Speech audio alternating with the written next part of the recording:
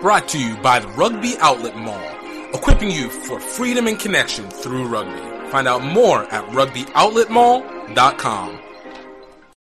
Yo, what is up, everybody? Happy new week. Last week of May. We got a new month coming up. It's wild. I know that sounds super obvious, but, you know, I just want to say I'm glad to have you guys listening in on the podcast. Yo, I hope everything's been going well. Welcome to Grow Rugby. My name is GiftTime Ebelu, here to take you on this journey on Grow Rugby, where we talk to people about the experiences, the opportunities that they have been able to create, learn from, find, take advantage of, offer, all the above via rugby. And, we have a great show today. Special guest. They're all special guests, I guess, but even specialer guests. They're all super specialer guests. But the next variation of special guest is the one and only USA Women's Rugby Sevens, Cheta Emba. Yo, the Nigerian nightmare, hitting it up at fullback. Yo, that is like fam now. Like after the conversation, that was fam at that point.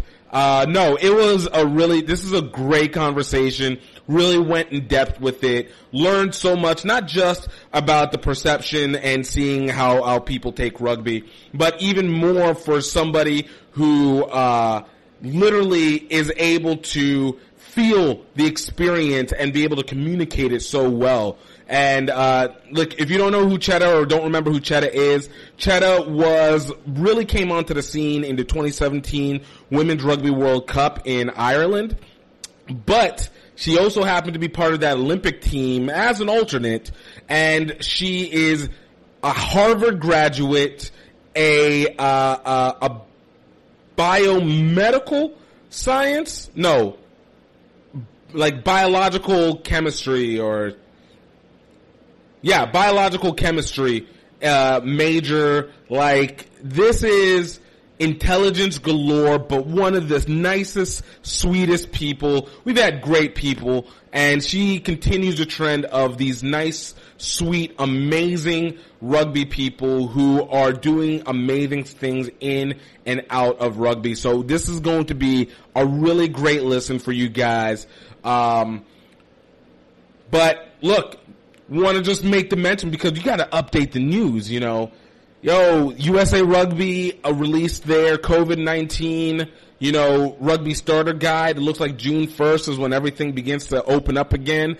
But basically, the concept of the guide is you got to wait for your state to tell you what phase you're in, and then at that point is whenever you'll be able to either hold competition or not, hold practices or not. It's basically we're working within the same guides that we were already going to be doing. We just now have USA Rugby's seal of approval for whenever, if you want to do official matches, under that heading. So, I mean, look, you take it for what it is. We're slowly reopening the country. I'm happy for it.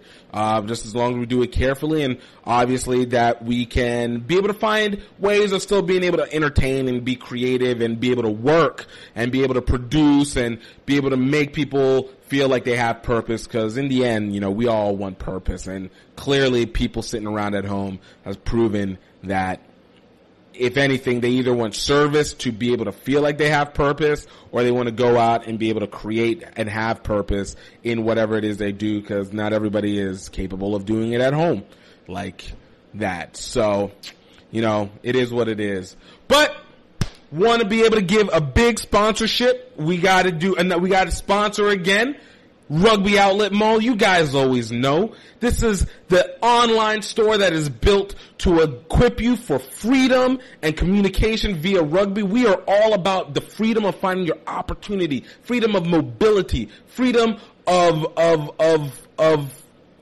giving, of just being able to have and find purpose. And of course, communication, the global rugby network. How do you tap into it? How do you utilize it for you on and off the field? And we want to be able to make sure that we are equipping you with the right tools for it. So definitely go check out Rugby rugbyoutletmall.com. Find it on Facebook, Twitter, Instagram. Like it. Tell your friends if you feel like there's people there. And the second sponsor on this is our documentary, Singapore to Rugby, Any Way We Can. It is released. Yo, we are getting such good reviews. We have put in premieres and test premieres for it. And I can't say how good it feels to see people start to see our journey. You don't want to miss it. You guys can find it actually available at the rugbyoutletmall.com. It is on the front page, right there. Click it. Go get your copy of it. 7 episodes, 20 minutes. It is going to be the best 2 hours that you've done. Everybody who has watched it has literally said, hey, I couldn't stop watching. I binge watched it. You don't have to even believe me. Like, we're going to even put out the stuff and let you know what they say. And I will tell you, we don't put the people who just do us favors out of kindness. As much as people like kindness, and they'll never tell you that you absolutely suck, but they're going to tell you in different ways that they suck. They'll be like, yo, this was a good effort. Like, hopefully you guys are able to try and do more and we can maybe see more. No, that's not what you're hearing. You're going to be hearing, yo, I could not stop watching. I didn't even care about rugby, and I didn't even realize how big rugby truly is. Like, this was an amazing journey to be able to be a part of. This is an amazing journey now to be able to see people be a part of it, and to be able to even next step have people be impacted, and the people that we got to interact with get impacted because they're amazing. This rugby community is amazing, and what this interview will show with Cheta is just another variation of how amazing the community is. So without further ado, I'm going to let you guys go forward. Definitely also forgot to let you know, check out because you guys are a Grow Rugby listener, you guys can go use promo code GROWRUGBY, GREAUX Rugby at the Rugby Outlet Mall. And you guys can use it on any GiftTime Rugby or HBC Rugby or travel rugby merch that we have, and continue the symbolism. That's what it is. It's the shirts, the HBC Rugby shirts. We're going to be having the boards up available soon. It is about being able to support the community. It is about being able to give you guys an opportunity to not just represent, but to also offer, show, and be able to bring people into the rugby life. So, again, without further ado, let me let you have Cheta Emba.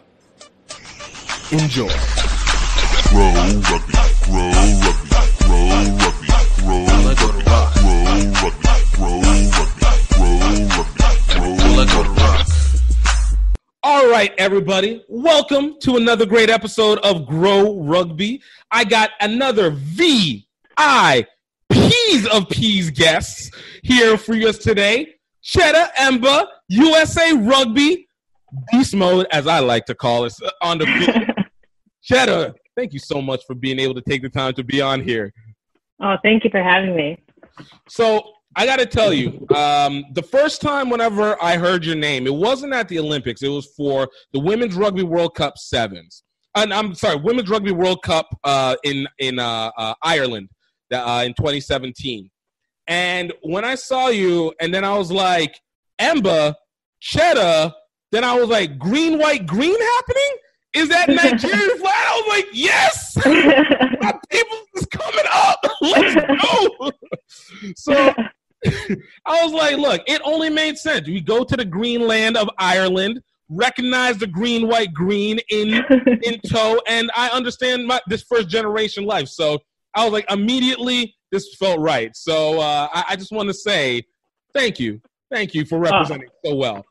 It's an honor. It's an honor and a privilege. I mean, I remember, I think you sent that the Black 3 post during that tournament. And you don't know how much that pumped me up, like, on so many levels. I mean, we could dissect that, but just, I mean, so what a huge stage, and what we were trying to do, and, you know, the intensity of the matches, the pressure, like, it was just one thing that helped remind me of, you know, who and what I was playing for and the support. So I mean, those little things might just be like off the cuff for you, but just know that they mean a lot. So that means the most, because I remember when I had said that, because it even had initiated during the 2016 Olympics, whenever it had initially been like, I thought it was going to end up being Kristen, Victoria, and then I think Naya at the time. But I think whenever Naya and Victoria weren't able to make it onto the trip, I was like, man, I mean, it's a great squad. But I was like, yo, the representation was about to be legit out here. yeah, And when we got it for the Rugby World Cup, in 2017, I was like, yes. And then added like Bowie onto that as well.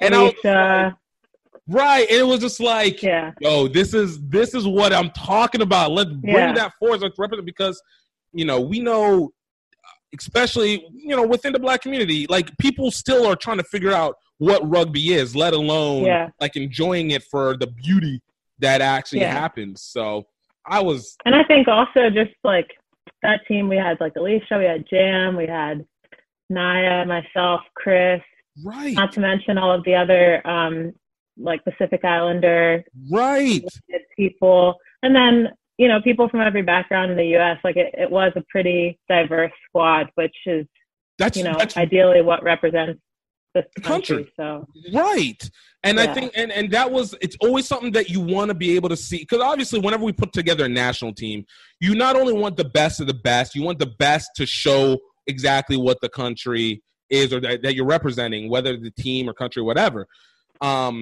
And it was, like I said, it was dope. It also helped the fact that you guys absolutely were kicking ass throughout the time too. So like, it made the excitement. Like, it was, I know I said it online, and I'm not doing it just to blow smoke up the ass, but like, legitimately, it was one of the most fun and one of the most enjoyable Rugby World Cup watching experiences. So much so that I'm making sure that I'm there for 2021. I'm doing Olympics and Women's Rugby World Cup, because that's awesome. Yeah, I got to see this in person. We appreciate that big time. We appreciate that.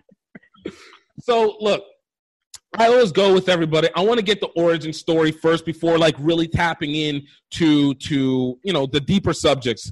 And for you, I mean, you have one of the more unique origin stories when it comes to rugby, because of the fact that your eliteness comes both academically and athletically in so many facets. But for you, all right, what got you started playing rugby?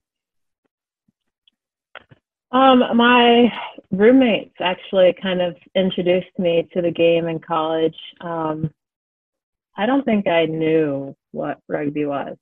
I don't think I'd ever seen it or heard of it until college.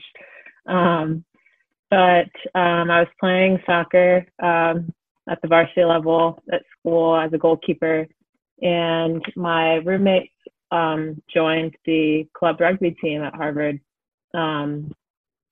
which, again, like at that time, I didn't really know that much about. But we had a pretty tight-knit crew. I actually not that this demonstrates how tight we were, but this was supposed to be one of our union years, and we had a Zoom catch-up call. We were all just like, it took a pandemic for us to really sit down and catch up like this. But anyway, two of the girls in our blocking group started playing club rugby, and they invited me to come watch a couple of their matches. And along the way, I met a couple of their teammates who are becoming, they're good friends. And they were really welcoming and friendly. And when I went to watch the game, I was like, oh, this is cool. Like, open space, kind of like a soccer field. Right. I saw the physicality. I saw the speed. And growing up, I had always played multiple positions. Mm-hmm. I played basketball as well growing up. And when you get, older in sport and you get to like the collegiate level and start playing at the elite level, trying to make regionals and state and, national teams, you specialize. So as a goalkeeper, I wasn't running as much, and I was like starting to feel it a little bit. It was That's kind of one like that thing. slug. It's not so much. It's like the itch is not being scratched kind of thing. Yeah, it's one thing like to be fit, and I mean, in a training session for a goalkeeper, you're diving on the ground and getting back up hundreds of times. But it's another to be fit to sprint down the field and outrun people and be creative in that way. And so they were like, I think you'd really like this sport. Like, you should really try it out. And at the time, it was a club sport. And at our school, club sport do have a lot of funding, but they play late at night, get the worst fields to train on. And so, I mean, I was like, oh, this is all well and cool, but like, there's no, in my mind, trying to balance academics and athletics, I was like, there's no way I'm going to play a sport that would have me up and practicing at 10, 11 o'clock at night. And, you know, it's a value prop. Not having the resources for, you know, like athletic training, that sort of thing. Well, they found out they were going varsity, and I had seen them playing and started enjoying the group, and I'd played what they call snugby during one of the blizzards in Boston, like 2-3 feet of snow. I don't like the cold really at all. And like that's my personal nightmare. I think the closest I ever got to that in any facet was one time in Atlanta, and it literally was just like a flurry, just a flurry. No, I can't do it. Like, the ground is too hard. Everybody suddenly feels like you're hitting ice. I can't do it. Yeah. Even at home in Virginia, like once it started getting cold, like I have like memories of just like sitting in front of the, you know, the heater in the car, just trying to defrost. And I'm sure it was like 60 degrees outside. Look. Again, I tell people this. I don't know whether it's a thing being in the South or Louisiana or whatever it was, but there's something about once the temperature drops below 65, this is a different level of cold. I can't do this cold. I don't care whether it's 0 or 60. It is still the same freezing to me. Yeah. So, I mean, it was a shock to the system day one being in Boston, but thankfully soccer was a fall sport, and once the winter came around, we trained inside. We had a bubble. Anyway, so I went out and just started tossing around the ball with them. And I think it helped because, you know, if you're diving in rugby or tackling in the snow, like it's just fun, it's light. And I just had so much fun. So wheels started turning, heard it was varsity, and I was like, maybe I can use, like, this would be cool. Excuse me. Maybe like as a cross-training opportunity. At that point, I had like Googled a little bit of rugby and seen Rugby Sevens and was like, this is pretty cool, you know? So I approached my coaches and kind of put the thought in the air and was like, you know, do you think I could maybe cross-train with rugby? Like, it's going to be a varsity sport. Won't interfere at all with soccer, like, if they'll allow me. And so, you know, they were like, as long as you can make the training session, like make the spring training and there's no interference, you know, we'll support you to try it out. Just finished spring. And so I went over to the rugby coach, Sue Parker at that time, and, you know, introduced myself and, you know, asked if she would consider having me attempt to join the team. I mean, there were girls that had been on the team forever, and I had no like illusions that I was coming in to like steal the show or anything like that. You were here to like, look, let me be a part of this. I'm hopefully can add a little bit. I'll get something, but you know, it's I get it. I'm part of the learning process. Yeah, and being very upfront about, you know, like soccer is my primary. I would only be able to play in the spring. If I couldn't manage it with school, those sorts of conversations. And she was super welcoming. You know, she's like, well, here's what you can do. Try it out over the summer. I'll put you in touch with these teams that are going to be where you're doing your summer internship. I was in DC at the time. And if you like it, you know, we would love to have you. And that's how it started. I started playing Rugby Sevens over the summer while training, doing my off-season training for soccer and an internship. I don't know how I managed it. I'm surprised you're saying that's saying I'm feeling like the pieces of just like Yo, the juggle was real. Let's put it like that. Yeah, literally, like, if you imagine DC, like I was at American University. Okay. I would drive up to train for soccer? Nova with Okay. Nova Women's Rugby.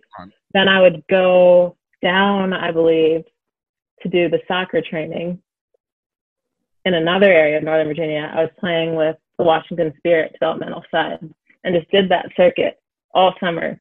So I was super fit, and the girls on both sides were amazing. That's what made it work. See, Not to mention the internship. Right. I'm getting all that. The thing that has me most confused is, what were these secret routes that you were taking in your car? Because I've seen I-90 in D.C. That is like one of the worst traffic zones I've ever dealt with. Yeah. I didn't realize they mailed tickets at that time. So coming into the facility, the training facility for soccer, there's this roundabout. And I mean, like, in Virginia, we have roundabouts, but if no one's in it, you go through. Right. I'm all for driver safety, really, but I was hitting those roundabouts, and my parents called me. My mom called me and was like, you have some tickets that came through, like, and they had been building up. I think I had maybe like 4 or 5 tickets. Yeah. Wow. Before I knew. And then she told me, like, oh, this is where it is. And I was like, that roundabout, I'm going to slow down there. That was part of my summer stipend out the window, but, you live and you learn. Hey, look, if you got fit, you learned the area even better, and somehow you also learned how to drift simultaneously on these roundabouts. Yeah. So, I'm not gonna lie. That sounds like a dope summer. Like, it was amazing. Yeah, it was amazing. I love the fact that, the part of the reason how you were able to find this was just off of the random roommate. It's off of the word of mouth. Like, I remember whenever I first realized rugby was still in existence, that was how I found out. So I was in school. It wasn't my roommate, but it was my dorm mate, one of my homeboys. And he comes up to me. He's like, yo, guys, you need to come play for USF Rugby. And the only time I'd ever even done anything with rugby was when I looked up on the NFL.com website. And it was when I was just used to just look up NFL stuff. And they happened to say, oh, football derived from rugby. And I was like, oh, okay, cool. But whenever he told me about it, I was just like, okay, yo, this is one of those sports that we already have the evolution, but people want to feel like archaic in their methods, It was like cosplaying to me, or doing like Renaissance Festival. I literally thought that's what rugby was. I was like, yo, this is the Renaissance Festival of sports. Okay, I mean, sure, why not? People have fun, whatever we need to do. And, it didn't kick in, but it stayed. Like, that roommate that person connection, it still stayed. Like, I didn't start at that moment because I think I did a practice, and again, I was like, nobody plays rugby in the States, so why am I going to waste time on this?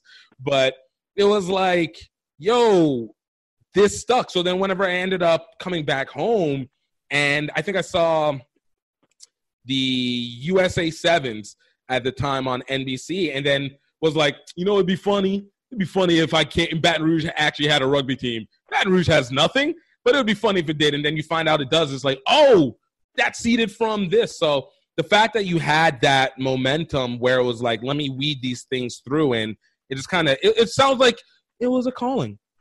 One could say perhaps it was meant to be, Cheta. Yeah, perhaps.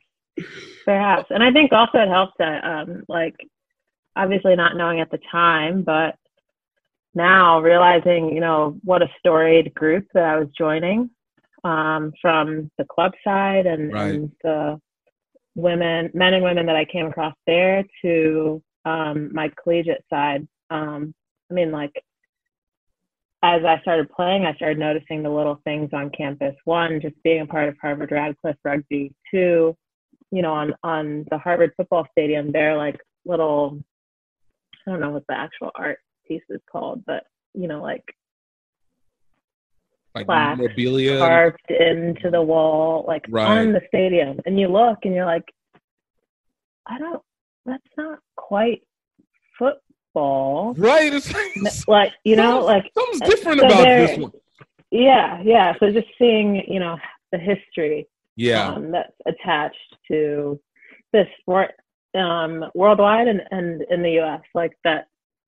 It's not as well known, but people have been playing it for a long time, and that connection is pretty deep. I think that's something really cool, and that carried over because it was the same way with the women's soccer team, that history mattered. So. And I think that's the same. One thing, like I said, whenever I'd started in Baton Rouge and then I started looking back, was always the oddness that there was a lot of people who had been playing rugby. And this here at the time, it had been like 40 years that the game had been in the city, let alone in the South and in Louisiana. And so for me, it was like, you never hear anything of it because apparently if you're not looking for it, it doesn't ever appear. And then once it appears, you're like, wait, how has nobody known? There's like so many random, but like ironically, sometimes very key people who have played. And you're just like, why didn't anybody tell me? I don't remember seeing anything about this. Like, how is it? So I think there's something about it. The only other time I've experienced that was whenever I super random was looking at Mustangs. And one day, I swear, I never saw a Mustang. And then one day I saw one. I was like, oh, that's a dope car. All of a sudden, Mustangs everywhere. Just everywhere. Yep, your garage door lifts up. You got a Mustang. Right? It's like, who's been playing this game? You took the invisible. So kind of I want to backtrack a little bit because I think it's really interesting, especially in the fact that how organized that you are to be able to just have juggled a summer like that. So like prior to this, like you said you played in multiple sports, multiple positions, soccer, basketball. For you, what is athletics mean in the family? Because look, I know within a Nigerian family, we have, and you can attest, let me know, but I know typically within Nigerian families, we can attest to the fact that it is academics heavy, and then like athletics becomes like that other thing. So if we do well in athletics, cool, as long as the academics is on point. For you, doing all those sports, was this also a factor that you just happened to like sports, or was there a family entrance? Because multiple sports, that's a lot of time that's being spent without hearing, what are you doing? Yeah, definitely. I think, my parents, I was blessed to grow up in a two-parent household, but my parents worked a lot. And academics was key, like academics. And I grew up I'm a Christian. I grew up in a Christian household. So academics and church, I think, were the two main things that were like heavy, consistent. Not that, we were perfect by any means in either realm, but, those were the, those were the guiding factors. Points, that was 1A and 1B of everything. Yeah. And so growing up, I think before, like when I was really young, my parents signed me up for soccer. Was the first sport, of course. Of course. They were like, we want you to be a future Eagle. I think I always liked playing outside. Like I was an athletic kid, like in preschool, that sort of thing. But once, school started, it wasn't, I don't remember many conversations about doing well in school. Just the ones that we had, it was made clear that, you need to do well in school. I remember those, when you as a first generation, when you start confusing what you see the other people doing and what you can do at home, when you come and you're like, oh, like it was good enough. Good. Are you just trying to be good enough? Like, you know that, and then that was enough of a reminder for you. Yeah. That was it. So it was almost like sports was like a reward, something that I got to do. I loved playing sports. I was always on the, in the street playing with the boys, like pick up basketball, that sort of thing. And I think my mom more so allowed it. I think my dad was supportive, but protective. There's always the question that goes in. Is like, is this a must? Do you really need this? Yeah, well, and looking outside and being like, that's my daughter, 9, 10, 12 boys. And I grew up in Richmond, so right. Draw the conclusions that you want. Like playing right. on the street, like playing hard is all the time. Okay, it's getting dark, come inside, that sort of thing. Mm-hmm. I had my girlfriends in the neighborhood, and we played as well and hung out, but I was always wanting to play sports. So it was like, if your academics are in order, you're allowed to play sports. Mm-hmm. That was kind of the balance. So as I started loving sports and trying to get better and that sort of thing, it always went hand in hand.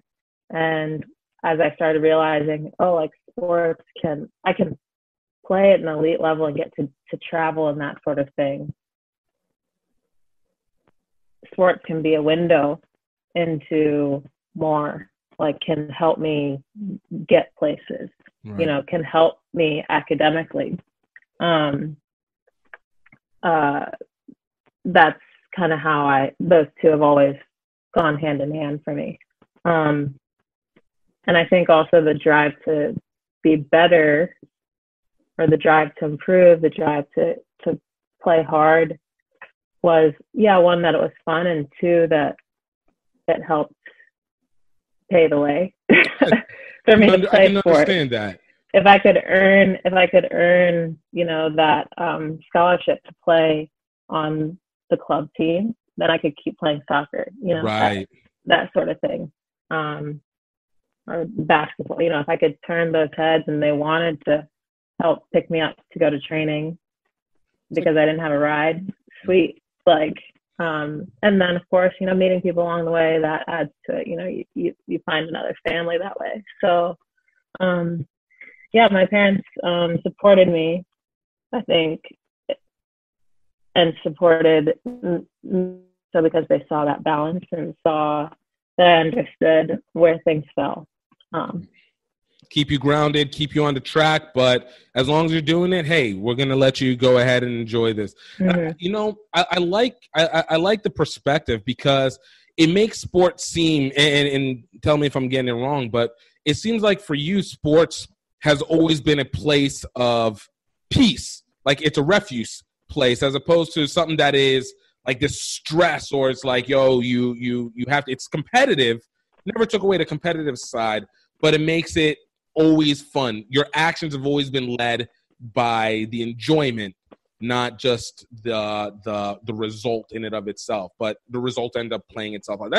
I think that's really dope, because it's not always the case, and even more so, I think it can be very daunting sometimes, especially mm-hmm. when it comes to over organizing all these things, and it now makes your summer make, once again, even more sense as to why you didn't just be like, yo, look, I'm gonna have to skip on something's gonna happen, because there's that perfect maybe I should have, but yeah. Look, we don't talk about the sane things at the moment. We worry after we're done and spent. Yeah. But no, that's super dope.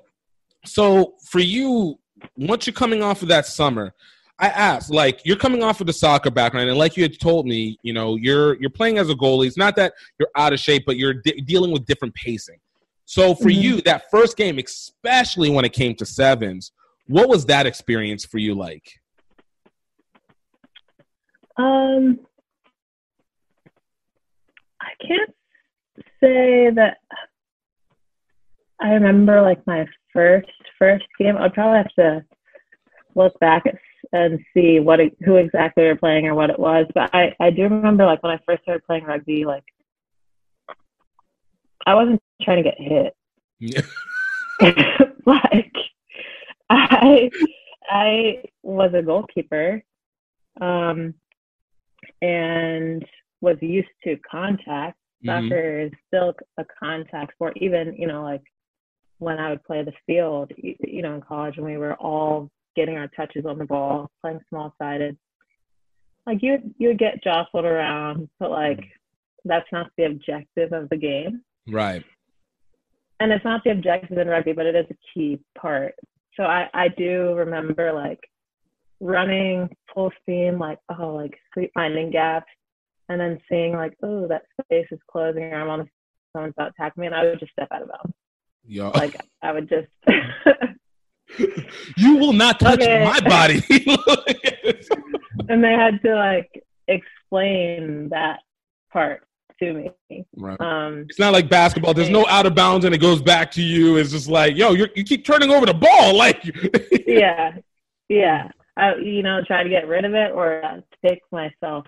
And also just being, like, new to it and not really knowing what to expect from that sort of hit. Like, it just looked like it was a heavy hit. Right. I was just, like, I'm not really trying to take on that much right now. There's a lot going on, guys. Like, I don't know. We really need to be making the contact. Like, yo, let's chill. Just chill a little bit. Yeah, and I mean, as a goalkeeper, like, you get blindsided contact, and right. like, you take it on the chin, and, like, you're expecting it. That is part of the job description. Right. I didn't realize fully that it's part of the job description for rugby, and you initiate it, and you play through it. Like, the ref's not necessarily trying to, like, protect you. Like, as a goalkeeper, like, if you get smacked, like, that's just happenstance. Right. Yeah, or, I mean, they target, but, like, you survive it. You've made a statement, and then you get to take your time, reset the game, or, like, that player is going to get a card, that sort of thing. Where rugby, everyone's just going for it. The consequence is you have to keep going, and not the consequence. No, I think that makes sense. I know, like, it. No matter how many times I'll start, like, it takes that first hit for you to be like, okay, maybe not. And even for me, I'm not a big. It's weird. I like the content, while also I don't care for it simultaneously. Like, I would rather be elusive in getting through the line than I would like trying to just be a battering ram and crush it through. But it's something about after you get the first one and you're like, okay, it's not really that bad. Like, there's hits that hurt or can take the wind out, but it's never like, oh man, I'm in excruciating pain, unless there was something respectively wrong about it. But you don't find out until you get that first hit. Yeah, and I think it also made me run harder because of that, like, until you get the first hit where, like, they get a good hit and bring you to ground. Until then, you're like, wow, I wonder what it's like between the hit and hitting the ground. So I was like, I'm not trying to find out. Like, I just kept running hard, like, trying not to get taken down, like, trying to push people off. And it helped. I think that was good in that sense. That was how I navigated my first few weeks. It's a good motivation. That is a great motivation. Look, guys, I'm just going to just keep chugging it out, like, really hard. And if they eventually touch me, well, we're going to see that we try that not to happen. So, you get this, and look, you're playing with obviously great teams between Spirit for soccer. Nova's a great team out in Virginia. And then obviously you're doing the internship, but you're playing with these great teams and you're getting to know these women that are part of it. For you, the interaction that you had with the rugby women initially, in comparison to what you had whenever you initiated with other sports, because you have the experience. This isn't new team camaraderie. But what was the social dynamic that stood out to you the most whenever you entered into the game? I think it was actually pretty different in that People are introduced to rugby later, right? I mean, now that's changing, but at the time, a lot of the women on the team were like older than me, or simply more experienced. So I wonder if not only were they just friendly people, but it also helped that they were trying to like mentor me and introduce me to the sport and engage me, help me come to like the sport and want to continue playing. I remember I went to like a Stravi camp where I met CJ Hildreth, and she was just super kind, and that's what got me to check out her team and go over there and play. And as I'm playing over the summer, I realized like some of the women around me are like legends of the women's game, you know. They had like a Nova A and Nova B team, Right. so like they were playing for the top team, you know. And so, you know, training wise, like we would train together a lot of times, and so they showed me the ropes in that way. And I think also the fact that it's, I mean, it's always a choice, I guess, to play. But when you're younger, like in the U.S., many people are paying to be there, and like or kids, like their parents are paying to be there somehow. Someone's funding their way, unless you know you have a different story and there are other motivating or supporting factors. But generally, where with rugby, like if you're deciding to play summer rugby as an adult, like you want to be there. You enjoy the sport, but you also enjoy the environment, like going to those tournaments. And I just remember the first tournament and just realizing like, oh, all the teams just camp out along the sidelines and like everyone's there, and you watch every team play and you support your teammates and get back. So it reminded me a little bit of like soccer tournaments when I was younger, and like you play multiple games in a day, but was also totally different in that sense of like not the reputation of like, oh, it's just a party all the time that some people have about rugby, but just the camaraderie and community. That was, I think, part of my first experience with those groups. And I think they were also really patient, because I didn't know the rules of the game. Like I said, like the way I was playing, I remember finding myself like on the ground, and I remember the opposing team was pretty upset with me, but like I was like kicking my legs when you have to place the ball because it's the bottom of a scrum. I think that was my first tournament. Those sorts of things where like they kind of would laugh and be like, oh, like we need to explain that rule to you. And just, Dana isn't an easy coach. Like walking into that environment was cool because they were aspiring to win rugby sevens over the summer, like they wanted to be champions. So the fact that it was a competitive environment and still warm, family, welcoming, that sort of thing, was really cool to step into. No, I think that's a really good balance that comes off of it, because it can be very exhausting. And like you said, whenever it comes to a situation where you are personally investing in it, it does add, outside of the win factor, the emotional factor. So it can be really easy to, get really upset quickly, just because it's like, yo, look, I just spent time, even if it's dues or sipping or whatever it is. It's like, yo, spend time. We're working. We're trying to get our stuff. Like, yo, you're really messing this up. Like, chill or get off the field. And people can be very forceful on it. But to know that you have like these arms that are kind of wrapped around you, and not around your neck, just wrapped around you, to be able to embrace you into it. It's so much more psychological than it is just on the physical side.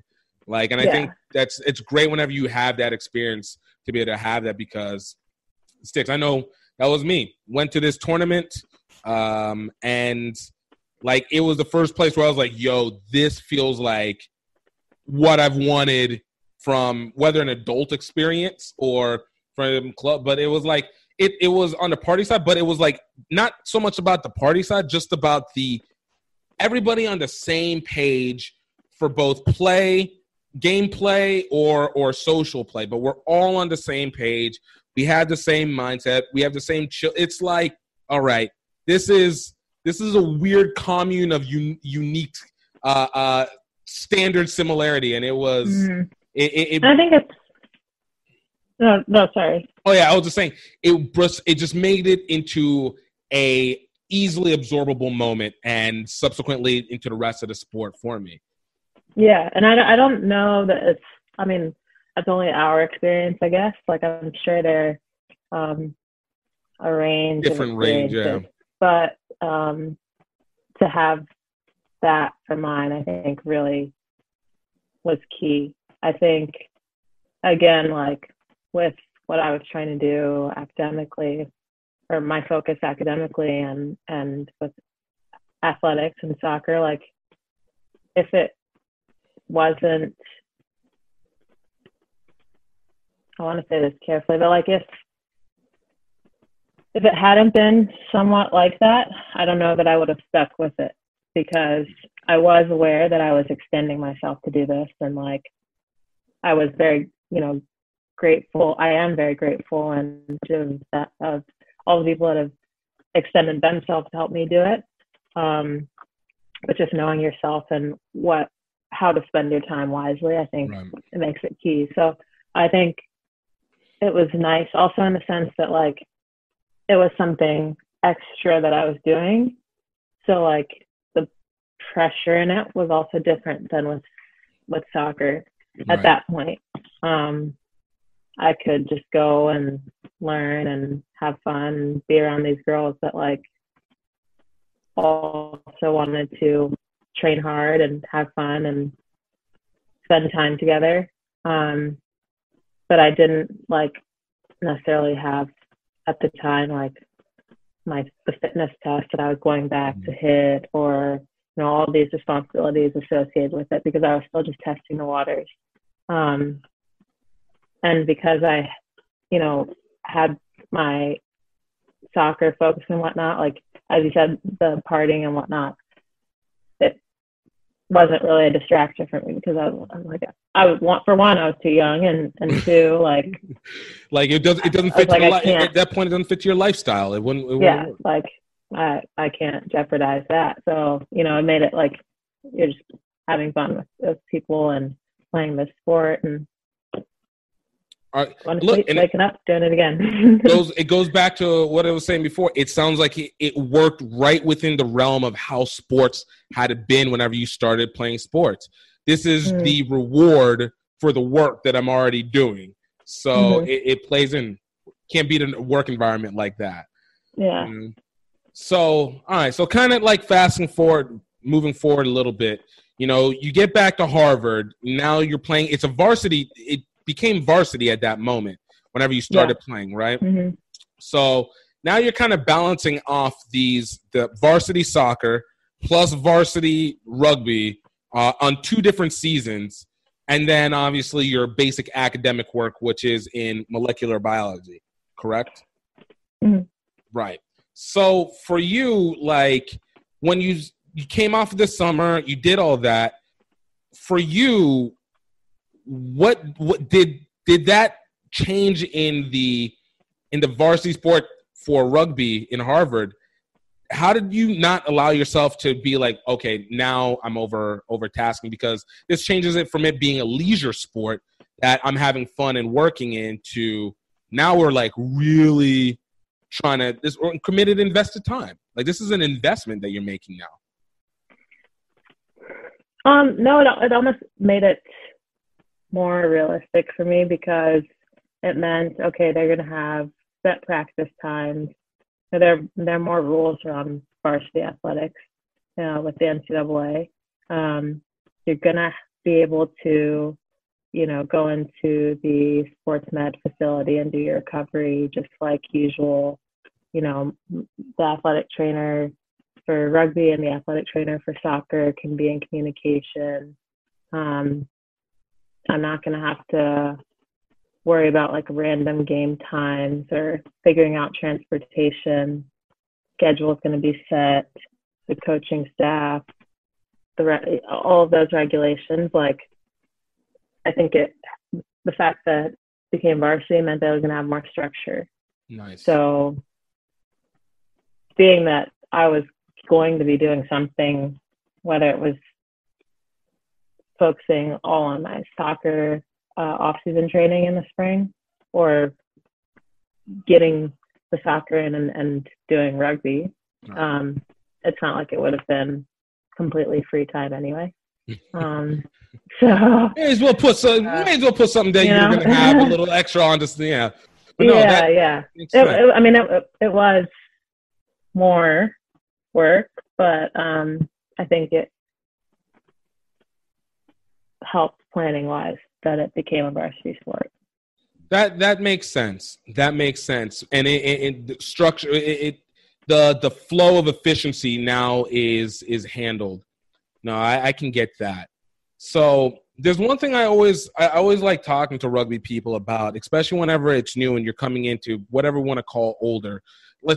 Basically anybody seems to say older is anything over 8 years old. So we're just going to go off of that context. But for you, before you started with the Eagles, how long do you feel like it took for you to kind of click, have the light kind of turn on a little bit whenever it came to being able to play? Because, if you swear it by anybody else, if you don't start by 8, 9 years old, you basically are just going to be a lame duck of rugby. But for you, do you feel like, man, I'm not getting what's happening? Well, obviously you didn't, but like when did you feel like it was just like, okay, I'm getting the feel of this. This motion makes sense to me. This game is starting to make sense to me.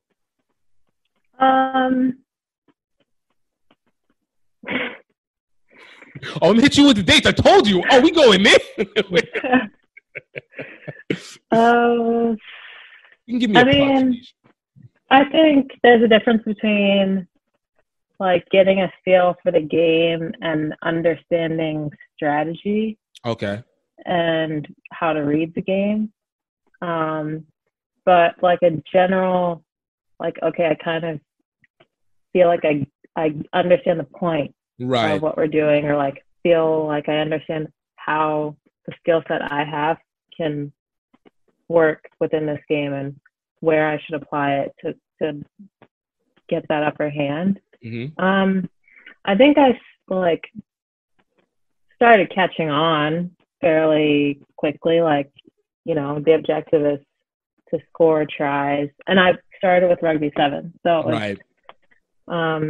Less rules to pick up. Like, and I think when I first started, and they were explaining 15s, I'm like, okay, like, okay, guys, you guys are going too far now. It's like chill. Yeah. Chill. Yeah. I loved like the fast nature of 7s and how like, you have the main objectives, you have the laws, and then everything else is kind of off the cuff, and there's a freedom in that.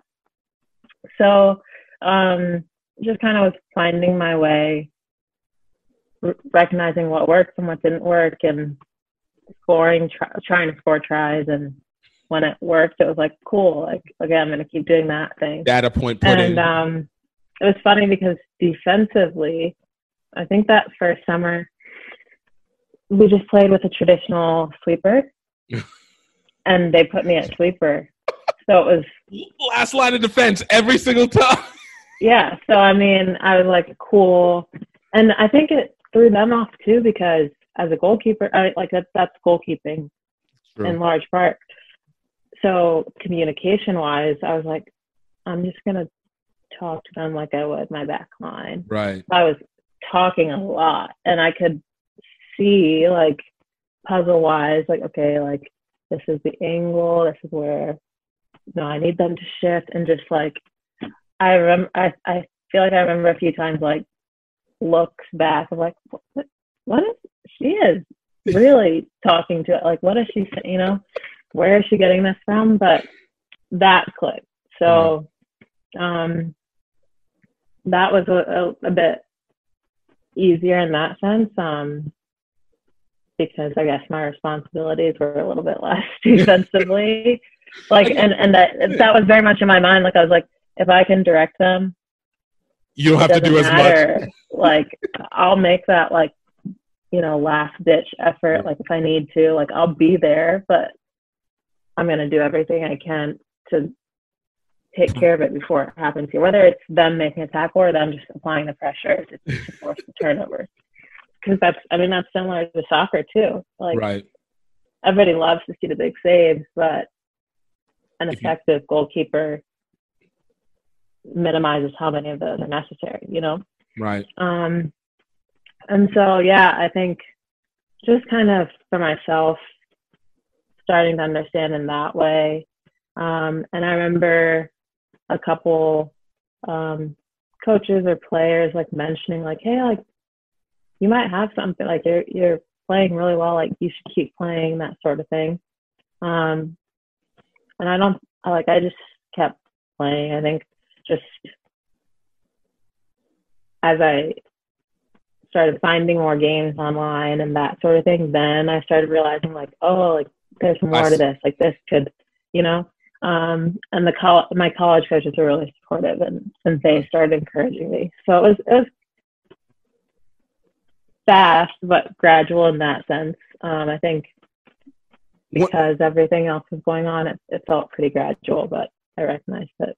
I was gonna say it sounds like it's incremental but consistent.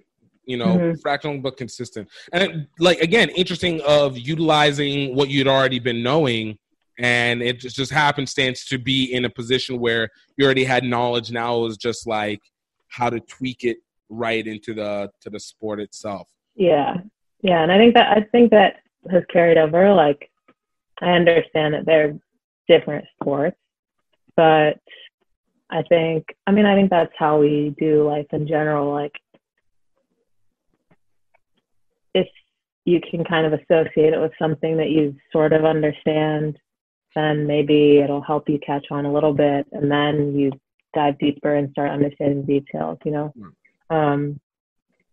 So yeah, recognizing where skills could cross over was, I think, something that really helped and made it exciting, like, for me. I like it. And yeah, I like that because again, I like the usage where you know how to combine things, because you're right. That's why we generalize. The concept of generalization is built on the fact of us finding a similarity in something and then being able to decompartmentalize it based off of what we know and then what we learn individually. So you're in it. You're in this with a Harvard team. All right. So what happened between you and getting to the Eagles? So you're with Harvard. You're playing with Harvard for 2 years, correct? Mm-hmm. Yeah. And so you go from playing with this varsity team, playing well, and it's at the time when things are streaming a little bit more. So you guys are being shown a lot more. Who came up to you and was like, yo, hey, Cheta, you think about wanting to be an Eagle? Hey, you know, this whole academic life, you want to come literally to the other side of the country? Well, I think actually after my first season, I don't know if Coach Whitwell had mentioned it or if I had just been invited to like an age grade, like collegiate All-Americans or like something like that camp. Mm-hmm. And I remember I was like, no, like I need to focus on, not on that. I just remember not going. Right. Because I was like, you know, I'm going into my senior year. I have to do my preseason prep. This summer I'm playing. I stayed in Boston. I was like, I'm playing for the Breakers. I'm gonna be doing research. Like, I think I also may have traveled or something that summer, but I just, it didn't, I was like, I won't be able to do this camp. She actually helped make it possible for me to attend the camp. And so I went and got that first taste, and really enjoyed it. Like, I saw pictures of that camp. I have pictures of the first kit that I got. And I ended up being invited to that tour that they took afterwards. I couldn't tell you where they went or anything because, as I said, I was like, I have these things lined up. I think the camp was like in May or June. So like, right. I was able to go to the camp. I got it kind of mixed up and apply everything I just said to the prospect of going on tour. Jeez. That I was just like, so much priorities. Like, I can't really do that right now. So that was my first like taste of it, I believe. And I think at that camp, like Sparks was like one of the big coaches for women's rugby. I feel like in the U.S. and within the national team, he was like, "Have you ever thought of playing seven?" And I think I probably said something back to him. I was like, "Oh yeah, that's what I first started playing. Like, I love seven."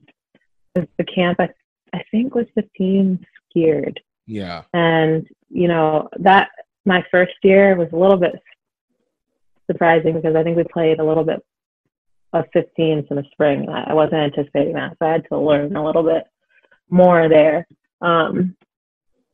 The experience I had with sevens wasn't enough. There was a lot of stuff that I had to pick up. Right. Because it was your first taste at that time. Yeah.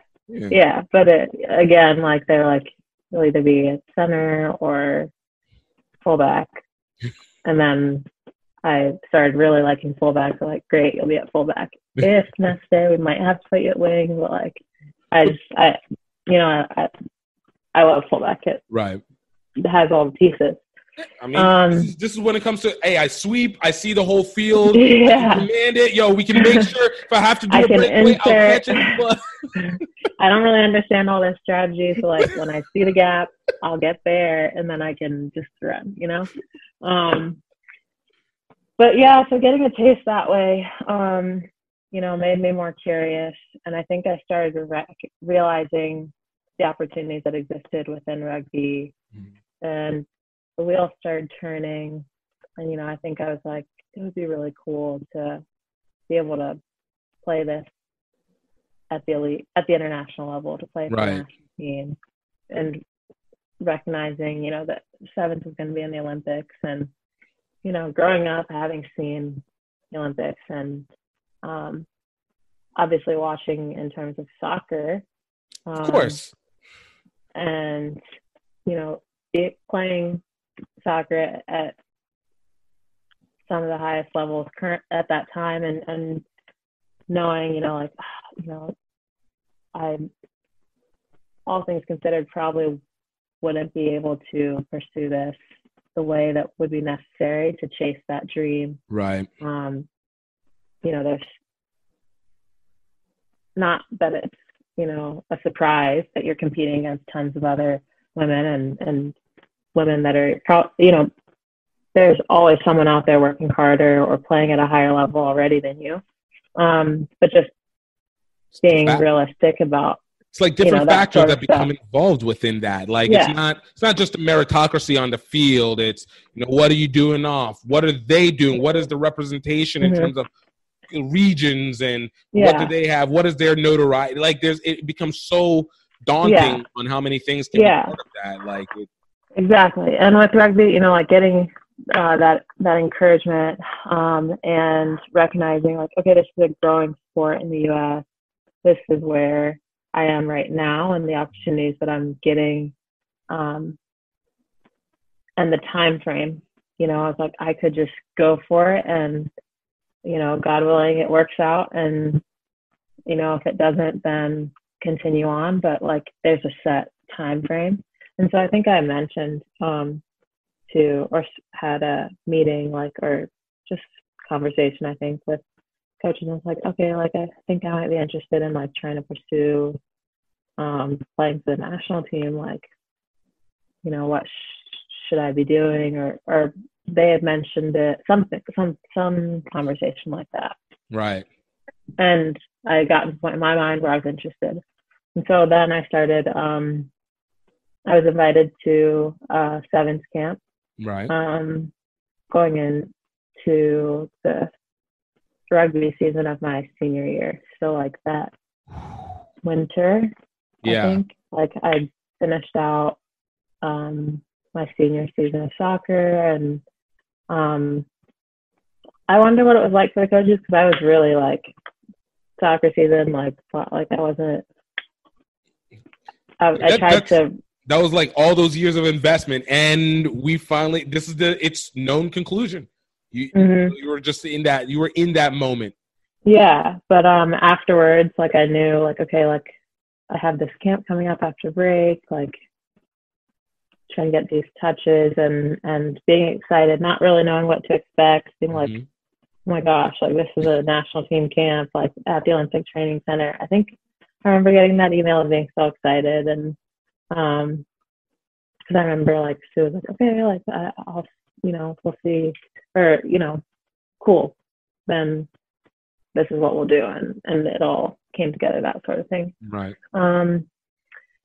And so I went to that first camp, and that's where things kind of started. That's where I got another taste of the elite level.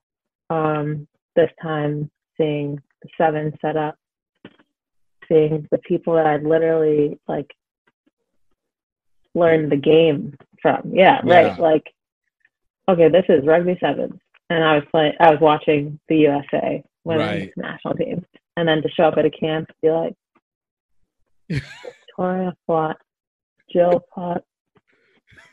Like, wait, am I with you guys? Like, yeah. Am I allowed to be here right now?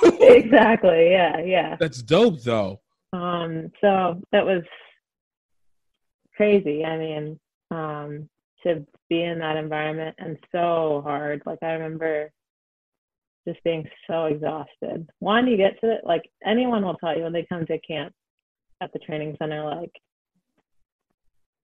even having been in college, you know, you have the dining hall and that sort of thing, but like this is a dining hall for elite athletes. Right. Like, any bar you want, food made to order, like good food, like it's open at all hours. Like I remember like being so exhausted, but also being so full. Like, I feel like you have to be able to, like, I love it because you know you have to take advantage of that experience, because it's the presence. It's just like, yo, I know people who I've watched since I was young. They trained at this facility. Mm-hmm. I'm sitting relatively at the same table as them who trained at this. Like, I'm being in, like, it's the energy of the environment that just being surrounded by like all those other current like Olympians or people trying to become Olympians from every kind of sport. You see the pictures everywhere. You see the rings. You see the flag, and you really get a sense of like what you're going for beyond just rugby. Like you get a sense of how big it is. Bigger than you. It goes. Mm-hmm. It's bigger than where I'm at. Yo, see, and that I find. I mean, it changes the definition of whenever you play, because now there's purpose. It's not just I play for myself. I enjoy, but it's like, there's a real mission that's coming behind this that we're doing. I might get on that Wheaties box that nobody actually. Wheaties are expensive. Serena's on the box right now, and I'm like, it would be so good to have that box, but I'm not paying $7 box of cereal. Oh, look, don't get me started on grocery store costs. Like, This is a whole thing that no matter how much I've done it, it never sits right with me. I'm like, I don't know how do people ever pay for this? How do people give me all the great value, generic variation, whatever, because your brands are not worth this much. All right. Yeah. How do I spend $100 on 4 items? Right. No. No. So, all right. I'm going to keep fast forward a little bit because I don't want to tire you out too much, but I really am legitimately interested. I love your perspective on this. So, okay, we have 2 major events that kick in for you. You have the Olympics that you got to experience, and you have the Women's Rugby World Cup. Essentially what I would consider as 2 of the same level events of 2 different, obviously forms of rugby with very significant what's the word I'm wanting to look for? Significant viewerships that came from it because they were historic. In the Olympics, obviously, first time being back, and as women, first women's rugby in the Olympics. Women's Rugby World Cup, most viewed Women's Rugby World Cup all time to this date until next year when everybody so badly needing sports as well, too, that everybody's going to be watching. For you, you've traveled before out of the country, correct? Mm-hmm. Prior to that Olympics time. Mm-hmm. Right. So you understand the travel, but going into that environment, and we already talked about the Olympics. Well, I mean, I understood but it's different. Like traveling for these teams and traveling to travel with. I guess I hadn't really I left the country. I guess twice. Okay, so this was but it was for school, and I went down to IT for some volunteer work. So this was very different. This was huge experience. Look, I had that going to Asia. I've traveled with my parents, and that was always good going to Nigeria and maybe another country, but basically always going to Nigeria. But then it's traveling out. Mind you, again, with purpose, and obviously you're with the team, but it's as an adult and with a mission. And now you're really here to feel the culture, but you're also here to make an impact. So I was going to say, what was that moment? Because this one has to stand out. You've watched the Olympics before. You've seen it on TV multiple times, and now you're there. You're walking. You are wearing that crazy USA gear that they have to put on. You are sort of. I mean, I was an alternate, so look, you're an Olympian. Stop underestimating yourself. You're an Olympian. If you travel, working towards that. So okay. I mean, I had traveled in college with the soccer team, so we traveled to play, but like you said, you take in the environment a little bit. There's a little touring with going to Rio as an alternate, and obviously the team going to play. It was business. It was coincidentally my first tour, international tour with the national team. I had gone domestically to a couple places, but I hadn't made a stop yet. And so, realizing oh, this is a business trip, the biggest business trip, but you're not there to set the sea. You, as the alternates, we stayed at the Team USA house. We didn't actually stay in the village. Nicole and I, my roommate now. It was a challenging experience, right? Because you want to be with the team, you want to be on the team, you want to be about to play, you want to play. Right. And we were in a supporting role, but we still had all of the training sessions. You're wearing, your national team gear. We had a smaller package of stuff because you still had to wear some form of kit. Right, you got to represent in some way, shape, or form. Yeah, right. Even though you weren't getting the Olympic kit, we had our USA outfits, and We would go like right outside of the village and wait to pick them up and go to training and then drop them off and then go back to the Team USA house. And there were actually other athletes staying there in preparation for their games. That was really eye-opening as well to see other sports and what they were doing to get ready. Jordan Burroughs, the wrestler, was there at that time. Like the fencer, I forget his first name, but his last name is really involved, Chomley Watson or something. I remember they were pretty friendly and getting to see them and seeing their training partners. So those sports actually bring people. I don't know that they're necessarily reserves. I think they're literally just sparring partners. That come. So it was humbling in that sense to understand. Again, being a part of something bigger than yourself, recognizing that you're not the only one, seeing what you're striving for, getting more motivation, and to just get a little taste of the overall Olympic spirit was pretty awesome. Did you were you able to communicate with? Obviously you said they were pretty nice, but were you able to keep in contact with any of those people even after? Because you're dealing with not even just so much the elite of the elite in their sport, but it's this.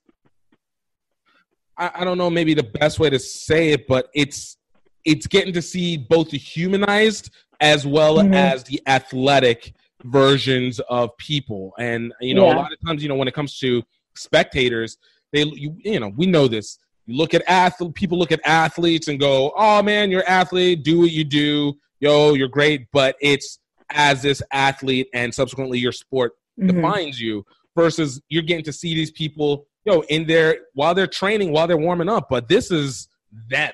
There's not the athlete them. This is as a person. Were you able to take advantage of that and maybe to that's an interesting question because I don't think we really did as much as maybe we could have. I think like we were both like, starstruck, essentially, like being younger members of the team. Right. And in this case, not on the team, just, there as alternate, as injury reserves and taking it all in. And again, like I said, like this is the big event. So everyone's laser focused, like you're observing and like, you might chat when you guys are doing your workouts in the gym together, like when you're sharing space like that, little offhand comments, but most of the time, like you're traveling around, even just within the compound there, like with your coach. Right. Like, I don't think that we ever saw them apart from their coaches, like strategizing, watching film, that sort of thing. But it did, like I definitely still like follow them and like have an interest in, their athletic careers and seeing what they're up to and that sort of thing. But yeah, it was a very different experience, I guess, than going into the 2017-15 Rugby World Cup. Yeah. I think it definitely added to that motivation to like make the team and be a part of that, and just a different experience being a team member. And having the event solely focused on rugby, I think was another huge thing. I think the number of people that are involved with 15s as well. Like we had, I think 2 or 3 months in residence, conveniently at the training center here. So we kind of just shifted from 7s into 15s training. But then all the 15s players came in as we worked down to making the final squad, or worked up to making the final squad. And then travel-wise, similar, like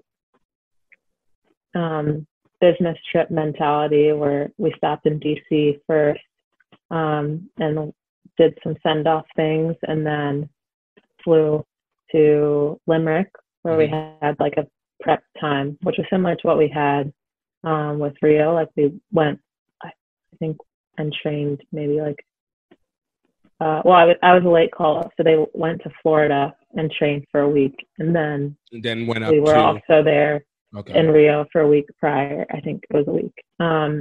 Kind of get the environment and everything like that. Right. Exactly. Start to understand lay of the land. With the 15s World Cup, it's spread over a month. So that allowed a little bit more time for like getting to see the country, which I thought was really cool. Like to this day, Ireland is one of, or what I know of, what I've got to experience of Ireland, and like the little introduction I had, I think has made it a top destination for me. That's legit. I've heard that from a lot of people. That they go to Ireland and it's like, yo, this is one of the most beautiful countries I've ever had the experience of going to. I've actually never had anybody do. My only experience with Ireland was going through the airport. I'm not going to lie. I loathed everybody in that airport. But that being said, I was told that was an unusual experience because if you step outside of it, then you get the real people. So I take my experience with the ultimate grain of salt from there. I'll go off of what everybody else has been saying until that. You know, but I always wondered, you know, exactly what the interaction is with when it comes to the international players, because, you know, you guys are all within this environment. Obviously, it's a very business environment, but I would assume whether it's for eating or something, there has to be a crossover. And then when you guys play, like, you play each other, like, especially when it comes to seven, you're basically playing the same people every few weeks over and over and over. So I wonder, like, how much do you get to interact with the other women that play, and, you know, then obviously what you do on the field versus, you know, how we do with us in the club environment? I mean, for me, again, being newer to the sport and newer to the national team and international environment, like, it's definitely been a journey for that side of things as well, because I was just starstruck. And I think that also played a role on the field as well. Like being like, oh, that's Portia wouldn't have lining up across. Well, thankfully in seven, slightly not directly across from me from prop sometimes, but or, you know, like I remember like Honey Hareme and Kayla McAllister, still my favorite players, like just being like I'm on the pitch with them, like the top players from every team. Like I could name 20, 30 players right now that, like, at first it was just like, whoa, let's be playing on the same pitch. And then as a competitor, to be looking at them like, okay, this is my opposition. Like, okay, I know I need to compartmentalize like the like celebrity factor. So I've done that, and now it's competition factor. And I think just my sporting background, like, and especially in college, like, we weren't the type of team that like hung out with which is normal. Our opposition, for soccer. Seeing it with rugby, That's why I say it's normal not to hang in any other sport. Like, your opposition is your opposition, and so it's like, yo, you're cool with your teammates. Which, whenever people always talk about camaraderie, I was like, yeah, every sport has that within the locker room, basically. Yeah. But it's whenever you're like, it's your opponents that you're also cool with. Within the same sphere, it's like, that's when it gets weird, you know? And so I think I definitely struggled to turn that off. And especially because the tournament is 2-3 days straight. Like, you have to, you know, do whatever you need to do, like, mentally be focused and stay on. So, like, the idea of, like, oh, we just lost this team and now, like, go, like, share jokes, like, I'm not there yet, you know, like, or, oh, we beat this team, or, oh, we're about to play this team, like, that's been something that like has been challenging for me, Mm-hmm. coupled with like my natural nature. I think is kind of like a little bit shy and like nervous to like reach out in that way. But lately, like that's a big part of lately I've been trying to do that more because there are so many cool players, women, coaches, just people that even to the referees, like that you come across, and like it's one thing to like be amidst them and like in passing interact, and it's another to like take advantage of the opportunities, like you said, to like get to know all these different people and find similarities, find friendships, and it's now I'm getting to see, like as I've played more, how fun that is, because yeah, you do see a lot of the same faces during tournament time. Like you share dining halls, the locker rooms are, yeah, every team has their own locker room, but like you're gonna pass teams on their way to the field and on the way to recovery. You're by the same team the whole tournament, that sort of thing. So yeah, there's the on-field time, there's off-field time, and you just find that balance. Because I talked to Charity Williams with Canada a couple weeks ago, and she said the same thing. She was like, I'm so used to focusing in on my own team. You don't interact with the opponent. That's good to hear them. Right. It is. But but she also said, like you, it's like once you've played for a little bit of time, you start to like, okay, let me settle in a little bit. It's now we're familiar, and I would always assume at least from the most basic area is knowing that you guys have all been on the international stage. And so for whatever it's worth, whatever it's, I share the bond where I'm equally praised by the fans in the country, while I could also equally be criticized by them. Mm-hmm. But we understand that we're playing at this level where everybody's spotlighting us and stuff like that. And yeah, that mutual respect definitely has always been there. And then now I think using that as like a jump off point for more, like to learn from these people that I'm around every day, and to share in that sense, because yeah, it's an international game and we're from all over the world. So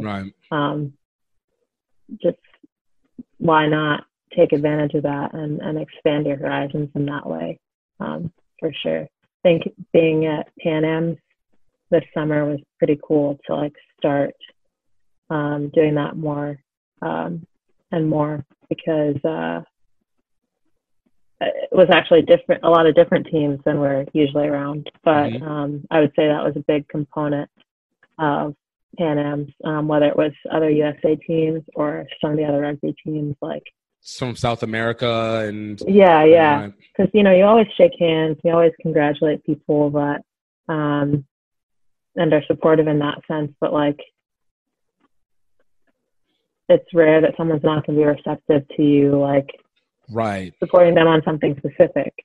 Because you see it, so like if it comes to mind, like that's something I think I've tried to do, is like just if I remember like, oh, that play that they had and like it was awesome, like I'm gonna cheer for it. Like I'm gonna, if the opportunity arises, like I'll give them that pat on the back, because I should and I want to, and making that contact. So and I mean, even at the minimum, it's just like it feels good. Like it, like if you receive it, regardless of whoever the person is, like someone goes, yo, that was a really dope play that you had. That was great. Like, you're like, yo, I thank you. But in your heart, you're like, oh, shucks.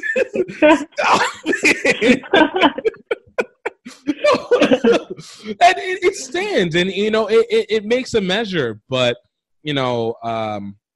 but when you talk about like whenever you're dealing with other teams, or even something about the international effort of being able to notice these different sets of people and, get to experience it. Like, I remember just this last year going out to Asia and you get to see people who are doing similar things in different scopes. And it's like, okay, I'm appreciating how your look of this world through this sport that we kind of have the same basis standard on, but we're looking at it through these like slightly different binoculars. But and you just see how that comes out. Like, it does create an attachment because now there's a value of, like you said before, learning about them. They learn about you, and you feel like, we're putting something that is useful in the big nature. Yeah. And I think the fans also play a huge part in that because interacting, I love being able to have conversations like this. Like, I might be nervous about getting there, but once I'm in it, and especially like on the field, like after a game, right.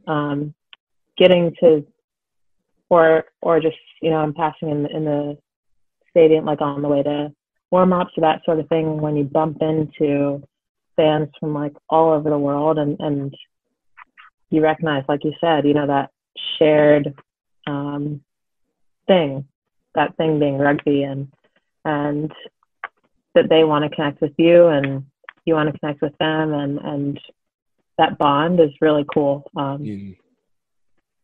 No, it's real. Let me ask you this, and this is something that I've started to experience a little bit in doing this media stuff for the last few years. It's the concept of celebrity. All right.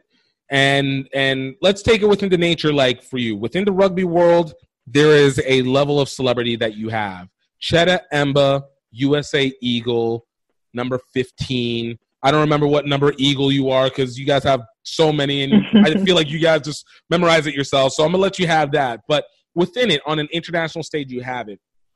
Whenever you start looking at maybe how media sources cover a celebrity now, like in some way, shape, or form, do you ever feel like celebrity is a little bit more humanizing for you, not by the media source, but a little bit more humanizing because you have a better understanding of what it means to be in the spotlight?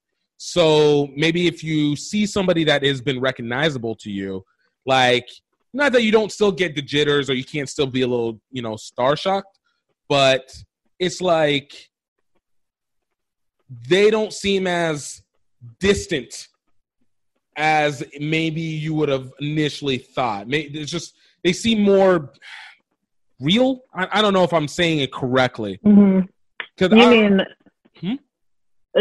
you're saying like me seeing a celebrity? I guess it's like, okay, let's use an example like this. You've been on the field with somebody like Portia Woodman. Portia Woodman is developed a brand that is incredible based off of her play. Everybody knows Portia, but you've met Portia or you've interacted with Portia, or whether it's on the field or not.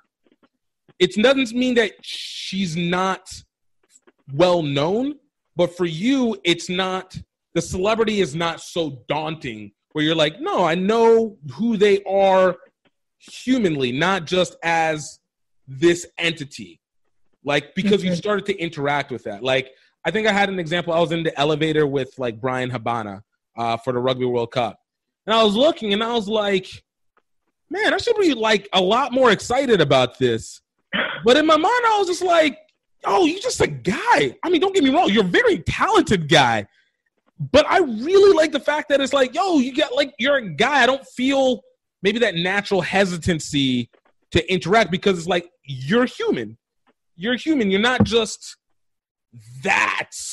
You're not the thing that's spoken of. Like, that's what I mean. Like, do you feel like that has impact? I think within rugby, for sure. Like, I think, especially among the women, just because, you share the field or at some point or another, like you've played them. It's definitely still there. But yeah, it humanizes them a little bit, and Right. you're like, yeah, but like we play with the same rugby ball, we put on our cleats, the same, that sort of thing. Right. And I think it's also started happening a bit more now that we've had more stops with the men. Mm-hmm. Because again, like, yeah, we share the same dining hall, we watch the same game. You might turn and like realize that the table, 3 down from you is like watching the same play that you're watching, or had the same reaction, or you're cheering for the same people.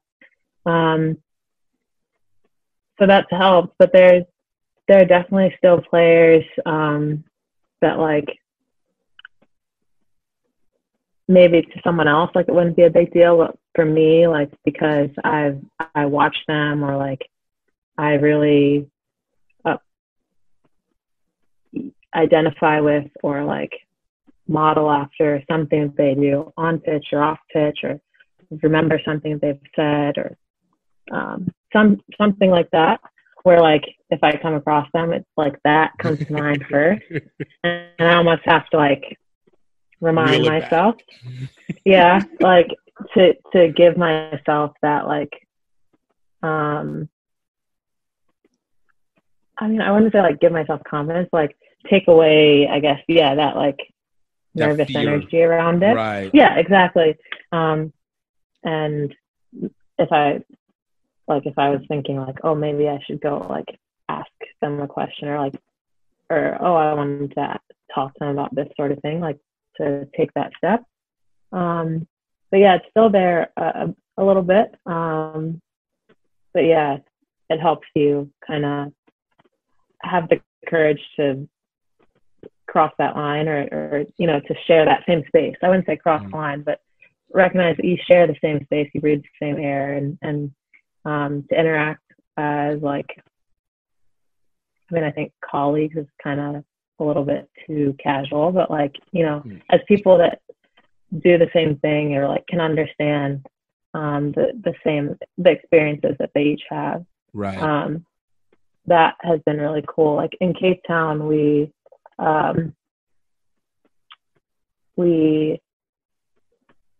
had our jersey ceremony presented by like Cecil Africa, and that was a starstruck moment. But then we were able to do some volunteer work, and some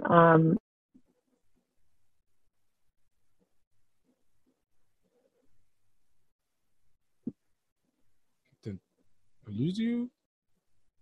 other normalizes things.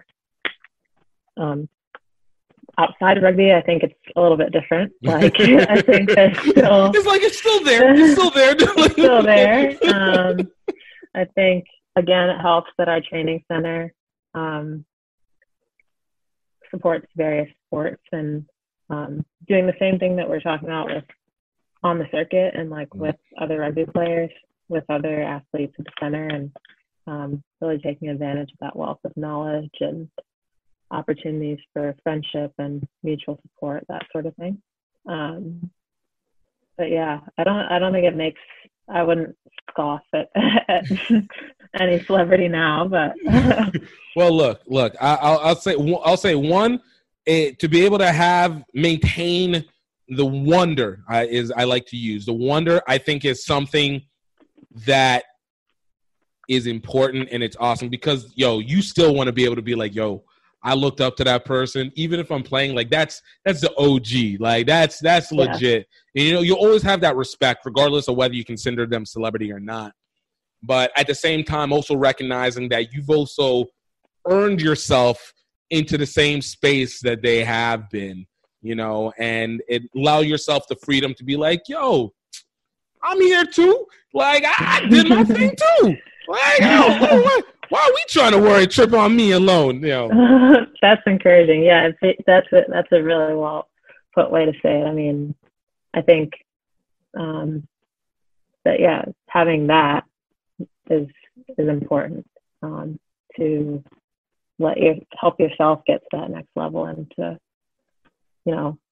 not walk around with your head down all the time like I maybe have in the past, but just to walk in yourself and recognize and appreciate what you've come through to as you continue to strive. Yo, I like it. So I'm going to ask you kind of last question for you, I wanted, because I'll be honest with you, Cheta, I could have another conversation with you for like another hour or two just to go. But we got to give these listeners something to come back to. I need you to come back. I need to be able to talk to you again on this.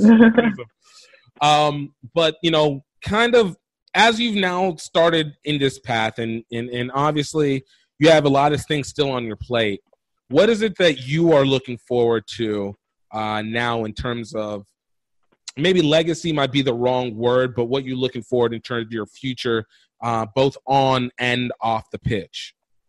I think for me,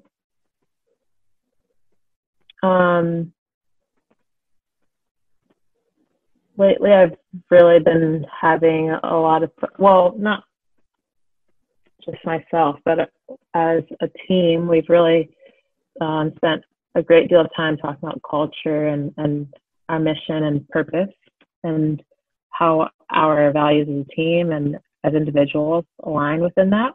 Mm-hmm. And I do recognize the platform that we have as a team and that I have as an individual. And I think something that I am working to navigate is taking advantage of that platform. And I would like to be or offer a good representation of whatever aspect of my identity that people might identify with, whether it's being a woman, being a female athlete, being first generation, being African American, being American, being, from whatever background. I think that's a really cool part of what we do. So figuring out how to do that in a way that's still authentic to me, something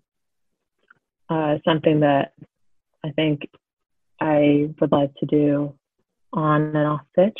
I think when it comes to like the media and whatnot, like saying yes to more, and figuring out how to align with people and groups and brands that I think match up with the things that I value and find important, and again are authentic to me, getting past that I guess shyness that we talked about before. But I just want to keep growing as a player and as a person, and increase my understanding of the game and understanding of the strategy, and improve my skills and execution. And I would like us as a program to continue striving and to continue growing, and to be a part of that and to do my part to help bring it to that next level, and for us to do our part as a team. Because we are a big part of this movement in the United States and have a great opportunity. So while enjoying it, recognizing that, and recognizing that privilege and that opportunity, and making something of it.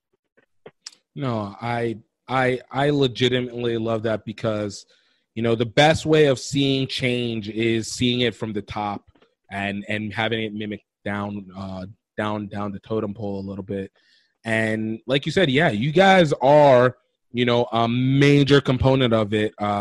You guys create a flash. And I know for me, watching you guys play, it's a legitimate thing of beauty. I truly enjoy watching you guys play. It is so fast. It is so fluid. And it represents amazingly. So, and again, I'm not trying to just like blow smoke, but legitimately, I've enjoyed it from the moment I started watching till even to this day. So, I like the fact that you are looking at it for the next level. And especially considering all the background that comes with everything that you have and everything that you're aspiring to be and everything that you can stand for. Like, there are a lot of people who really, really are looking to it. So in two aspects, one, I'm thankful that you are taking that step. And two, I need you to recognize that you are a celebrity now, and you need to take that mantle and understand that you wield it just as much as anybody. And I'm really happy that you are one who has been given the blessing to be able to have that. So, well, thank you, Cheta. I truly, truly appreciate this. We will have another conversation. Looking forward to it. This is so fun. I appreciate it. Thanks for taking the time. Oh, I love it. And look, quick question: where can they find you at? You mean media-wise? Yes, social media-wise. Social media, it's very straightforward. At Cheta Emba, CHETAEMBA, on Instagram. And it's actually, I just changed, I don't know, I might change it back on Twitter. Before, I had my area code, but now it's at Cheta Emba on Twitter to keep it simple as well. You're getting too big to be putting out your locations like that. Like, you represent, but Yeah, so those are the two social media platforms. I do Facebook, but not really as much. I think Instagram is definitely the go-to. And yeah, you can shoot me a message through there, and I'll respond, and hopefully we can make something happen. I love it. Yo, thank you for coming through. Appreciate you having me. It was a blast. Have a great rest of your day. Yo, this was great. I could talk to Cheta for literally another hour and a half, 2 hours longer. And we will definitely be having her back on the podcast again. I hope you guys enjoyed it, because this was a great insight. I loved the thought process, loved hearing about the Olympics, loved the origin. Like, this was great, and I hope, like I said, you guys really enjoyed it. Guys, definitely check out the other podcasts. We've got some amazing guests. Last week we had Mr. Ram Eddings, the legend, founder of the Grey Wolves, coach of Idaho State Rugby. Previous to that, we had Saifuddin Safir, one of the co-founders for Morehouse Rugby. Before that, we had Phil Thiel. We've had former USA Rugby, Blaine Scully, former USA Rugby captain, Angie Elena, Swiss Rugby player and Instagram influencer, the Naya Tapper, USA Rugby Sevens, Tiana and Kyle Granby, Dave Rhymes, Raheem Vital and Mike Toussaint. We have had some amazing, great, lovely guests. Chisa Ebelu with Pedal. Like, you guys really need to go back, check it out. And please give us a review on the Apple Podcast or any of the podcast ones that let you have a review if you're listening on Spotify or wherever. But you guys, I can't tell you how much it's great to be able to talk to these people. I love the fact that we can show this to you, and I hope that you guys are able to take from it. Also, once again, big thanks to our sponsors, Rugby Outlet Mall, and the documentary Singapore to Tokyo, Any Way We Can, the series. Definitely go check out both of those. And also utilize promo code GROWRUGBY, GREAUX, Rugby at rugbyoutletmall.com. Guys, I hope you guys continue to have a great one. You guys continue to have a great week, great year, great month. Stay safe, stay healthy, stay highly favored, and we'll talk to you next week. Cheers.